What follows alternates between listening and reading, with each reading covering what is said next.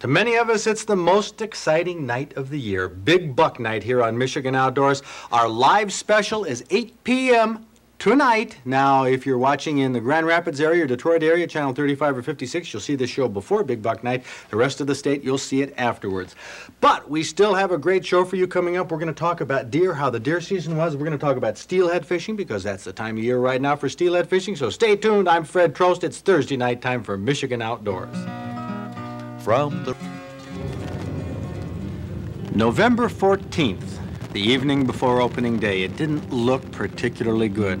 Most of the state was wet, roads were bad. There's nothing that dampens the spirits of hunters more than freezing rain dripping down our necks, and rain was in the forecast. Deer were active the day before the opener, though. With cloudy skies, they seemed to come out earlier in the evening to feed, and everybody saw deer in the North Country on November 14th. You could hardly drive past a field or a forest edge and not catch some glimpse of a whitetail.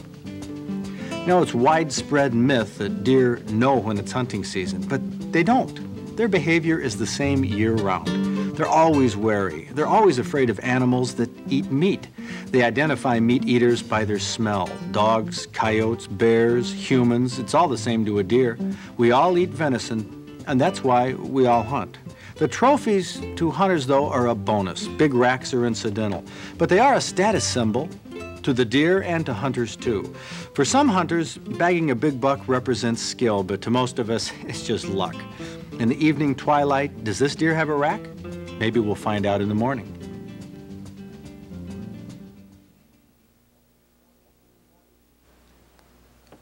Opening morning, it was gray. The temperature was just at freezing in most counties, but the air was dry, no rain, and the snow held as a backdrop against the brown woods, giving an advantage to hunters. And I was lucky. At 7:15 in the morning, a little four-pointer came within 50 yards of my blind, and my .44 Magnum handgun put a buck on the pole. 2 hours later, my son connected with a little 6-point, so for Zach and I, our hunt was over. In the afternoon, I could cruise around with the cameras in my four-wheel drive looking for other successful hunters, and I found plenty of them. About 3 in the afternoon, I ran across Bob Bolton from Midland, and he needed some help. He had downed a spike-horn in a swamp. He was still hunting in the morning, and you know, the trouble with hunting swamps is that it's not always easy to drag your deer back to camp. In fact, it's sometimes a long uphill haul to a road. But deer hunters never fail to muster the energy to bring that trophy back. Make no mistake about it, any deer is a trophy. You can't eat the antlers, and a smaller deer like this with smaller antlers is likely to be better on the table anyhow. Bob Bolton loves venison too, so he was proud of this spike-horn. He won't make Big Buck Night, but his favorite recipe just might be a winner in our wild game cooking contest coming up in March. This was a big spike-horn too, but you know, deer seem to be larger than average this season. We've had good winters the past few years, lots of acorns this fall. Deer are healthy. A lot of hunters were successful on opening day, and almost everybody saw deer in the woods, making a great season opener in Lower Michigan. In the Upper Peninsula, Bob Garner met with similar success everywhere he went. He talked to many happy hunters. The log cabin hunting camps weren't empty on opening weekend. They were full of successful hunters who had nothing more to do than sit inside, brag, tell jokes, eat, play poker. Tough life, isn't it? This is all a part of hunting camp. It's a big attraction in the North Woods on November 15th. Talk about a getaway weekend. Deer camp is it. You know, there aren't too many hunters who leave the North Woods weighing less or even the same as when they came up. I don't have any validated statistics, but my own personal statistics show that 3 to 5 pounds is an average gain for a few days at deer camp. The southern part of the UP didn't have as much snow as lower Michigan, but deer were plentiful. Some big bucks were taken, along with some unusual trophies. We find a few of these every year. Does with antlers, or bucks with female reproductive organs, I don't know which. Bob Garner ran across Chris Jodeci from Rock, who bagged a buck named Sue. It had one long antler covered with velvet, so it appeared to be a buck, but it wasn't. It didn't have the rest of the normal buck plumbing. One of the oddities we found during a very successful deer season opener in Michigan Outdoors. Well, this isn't a buck named Sue. This is a bona fide buck right here, one that is going to adorn our walls now in Michigan Outdoors Cabin. But it, can you believe it has 1, 2, 3, 4, 5, 6, 7, 8, 9, 10, 11, 12, 13 points. This is the minimum size, basically, that we're having on our live big buck night. Can't believe it. The deer have been huge this year in the woods. Lot of Trost Big Buck Awards we're going to be giving out for bucks that are 10 points and above. Of course, the entry form, application form, it's free, is here in the Outdoor Digest. Address coming up at the end of the program. This year's bucks are big, all right, but let's not forget those lucky hunters who earned Big Buck Awards last year. A late-season holdout, Larry Fulton from Homer, bagged this 10-pointer with long tines and a wide spread. He got it on the last day of the season last year in Calhoun County. And this year, Southern Michigan bucks still dominate the trophy book. From Livingston County, a 12-pointer taken on opening day by Terry Hatch from Gregory. It's an unusual rack. It has 5 tines on the right side, 7 on the left. Nice deer. On the 12th of November, Steve Kinney from Eaton Rapids took this basket-shaped buck. Looked like a beach ball would fit inside this rounded rack. It has 10 points, a couple of 8-inch tines, but it's only 14 inches wide. It weighed 190 pounds, was a 5.5-year-old from Eaton County. Daniel Campo from Linden is a traditional hunter who qualified with this 10-point, 200-pound Washtenaw County buck. Now, Dan must be a good hunter. Must be a good shot, too, because he bagged this trophy with a muzzle loader. In fact, the gun in the picture appears to be a flintlock. Congratulations to Dan. Just getting that flintlock to fire during those drizzly opening days was an accomplishment in itself. Now, to prove that you don't have to be a seasoned veteran to get a Big Buck Award, here is 14-year-old Tim Thompson from Battle Creek. His first year of hunting, 7:45 in the morning on opening day, Tim got this 200-pounder in his sights, squeezed off a perfect shot, and made the trophy book with this 10-pointer. Put another stripe on Tim's sleeve. And to prove you don't have to be a seasoned veteran or a male hunter is Gail McAllister from Owasso. She bought a 32-pound bow in August, practiced every day, and on November 10th took this 6-pointer from a tree stand. Now, her hunting friend, Dick Potter from Owasso, took another 6-pointer from the same stand 2 days later, but the spotlight really belongs on Gail for showing that a first-time hunter can use a light bow if you practice, and you'll be successful. It's not the equipment, it's the skill of the hunter that makes the difference. This time, the skill of Gail McAllister from Owasso makes her our Michigan Outdoors Deer Hunter of the Week. You know, in the digest, there's a lot of articles here, Bob, on deer hunting. On the Rut by Leonard Lee Rue, Hot Pursuit by Dr. Rob Wagner of Deer and Deer Hunting Magazine, and for muzzleloaders, we have a special article here by Rick Hacker, who wrote The Muzzleloading Hunter. Good article. Got me interested in muzzleloading. Oh, I wish I didn't have it. I wish I had a tag to fill yet. I think I'd be out muzzleloading hunting. Well, I'll tell you, I'm gonna get into muzzleloading. We have a question in a mailbag, Bob, for you about rabbit hunting, one of your specialties. C. Wright from Mount Morris asks, how do you find rabbits when you don't have hunting dogs?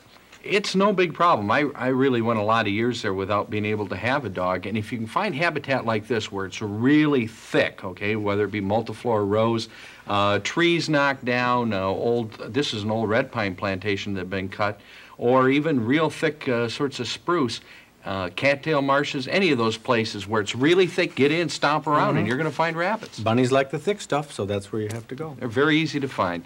A question for you, Fred, from Mark Shortridge of Armada. Is it legal to spear or shoot fish with a bow and arrow without a license or a permit on public or my own property? Is there a certain time of the year you can spear fish, or is it year-round? I've seen people shoot fish with a crossbow. Is this legal? Not with a crossbow, Mark. That is illegal to use for hunting in Michigan for anything. So crossbows are out. Spear guns like this, well, this is a spear gun. Most people that use these use them in saltwater for saltwater fish.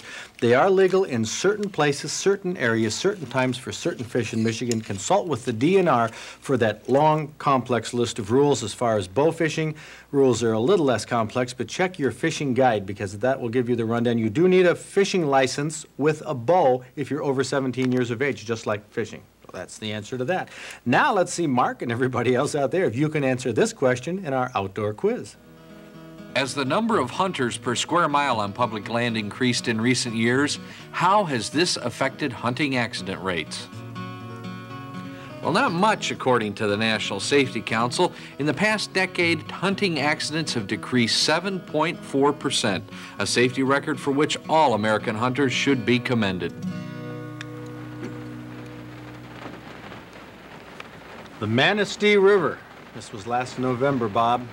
Fishing like this really is available. There's a little snow on the banks nowadays. Oh, there's a lot of snow on the banks, but you're right, the fishing goes all winter long, and December is a great month to steelhead fish. Most people cringe at the thought of fishing in the winter. You know, not ice fishing especially. At least in ice fishing, you're dressed in a snowmobile suit. Yeah. You waddle out on the ice, you plop down, and you're bundled up, and you catch a few fish and leave. But when you're out on a river, in a riverboat, people don't look upon that with a lot of expectation. You know, It really is a good experience. You can have a pot of, like on Emil Dean's riverboat here, you can have a pot of chili going and maybe some hot dogs and make a fishing day kind of a nice day to be on the river. well, what we're not looking at here is Emil's heated cabin. Well, you can see it in this shot. That's a heated cabin on a jet-powered riverboat that he had built. He had that style built many years ago down on the St. Joe River. It's been copied by many, many people. And heated riverboats are the way to go at this time of year. Yeah, and he patented, or not patented, but kind of invented that drop back method that's been so successful, where you let the baits out behind the boat and let them work, and by gosh, it usually does work. I got a nice steelhead on right there. Now, this was last November. We haven't been able to squeeze in any fishing ourselves this November. I don't think we're going to get any in December either. We have the elk hunt planned. We have the cottontail rabbit hunt, a snowshoe hunt. We have so many things to do. We're really jammed up. We were going to try to get over on the river with John Scrobot over at the Ausable where they do this, but the Ausable will become ice jammed very quickly here. It sure appears that way with the weather we've had. But for those of you who might be interested, there are charter captains on the rivers in drift boats and in river boats. Emil Dean has openings. I'm sure all of the guides and captains have openings on their river boats, and the fishing is good. If they have a heated cabin especially, you'll have an enjoyable time. You know, it might be worth something to think about this as a Christmas present for some fishermen you know Not about. a bad idea. Buy somebody a charter trip with a charter captain, even for the summer. But that's true, and you know, there's nothing much more thrilling than right there when one of those 10 or 11 pound steelhead finally make it to the boat. There aren't very many Master Angler Awards, about 27, I believe, for November and December. 3% of the fish turned into DNR Master Angler came in November and December. That's a microcosm of the number of fish, and it's only because fishing interest is down. The fishing is not down. The fish are there. The fishing is terrific, and it will remain that way, especially on the Manistee. The Manistee will stay open all through the winter. Maybe shut down for a few days, but that'll be the most. So grab yourself a riverboat, give somebody a charter trip as a Christmas present. If you're looking for more fair weather, look at some of the events coming up right now, especially our outdoor fair on our outdoor calendar. There he is, Captain Emil Dean with our own Kathy Beitler. When was this, Kath? November 10th. I was getting ready for deer season, but I thought I should catch some fishing first. And those steelhead turned into what we have Great recipe. Cream salmon. Well, something cream different. steelhead Right, in this right. case, because it's a good substitute. What do you think of that, Bob?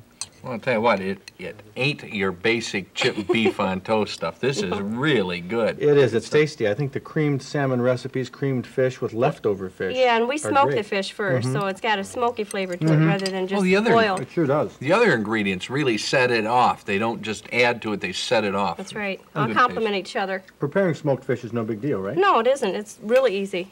Yep. All you do is just take Put it in the small smokers. The little cheap is what we used. and take the bones out. Oh, definitely. You definitely want the bones out. And I did find quite a few in here. Now this but- smoked fish I smoked. Remember, this was about a week or so ago. When it was cold outside. It was. And the smoker took a long time, so this really has quite a heavy smoked flavor, even though it doesn't look too. It's a cold smoker, the Little Right. Chief. Right. And We want to flake it. Put some. We're going to make it like a white sauce, and kind of a thin white sauce because it actually will thicken up with all the fish and everything else in it. A couple tablespoons of flour. in the and- butter. Right, just in the butter. Just stir this around. A lot of people will saute their onions right here in it, but I prefer not to. I like mine just a little bit crunchier and not all soggy. I'm going to add some milk, This is, you have to add your milk slowly to this, otherwise it's going to burn. Mm-hmm. And it thickens up quite rapidly. Changes the color. Yes, it does. A little bit of paprika for color and flavor. That's kind of a hot flavor there. I can taste it. I can taste the paprika in this recipe. Well, that looked to be about 2 cups of milk. About a cup and a half. Mm-hmm. Some white pepper so that you don't see the little black specks in your Yeah, now fish. white pepper, you know, is the inside of pepper That's kernels. right. That's right. Black pepper has both the outside and inside, and this is the sort of shelled pepper. Just the very inside. Another mystery unveiled here. Another mystery unveiled, that's right. Now I'm going to add my onions here rather than in the butter. And peas. Canned peas, you probably could use frozen, You could use frozen, right? but provide a Fresh, brighter if, color. you know, they were fresh. And several mushrooms cups of Couple cups of fish, steelhead, leftover. salmon. That's right. There it is. Our That is creamed, good. This is smoked salmon, but I think, well, you know, I'm not a big fan of heavily smoked That's fish right. and smoked foods. So I would actually prefer to use boiled salmon or just leftover Just fish. leftover For this, on the grill. for my taste. But Bob, you like the smoked flavor, don't you? Yeah, I think you never have like smoked anything really too much. No, but yeah, but it's real heavy. Yeah, I can take a heavily smoked, but what this does is because it's a creamy sort of thing, it mellows that smoke out. It's not a rich smoke, it's just kind of a good steady background taste. Great recipe, this really You know, is. I bet you could even do this with leftover pheasant. Oh, anything. bet you could. Chicken. If you had chicken on the grill. But let me wanna do something stress, different with it? this is not your chip beef on toast stuff. This is really great stuff. Bob wants it used on smoked fish. Bob, why don't you tell the folks where they can get a copy of this recipe?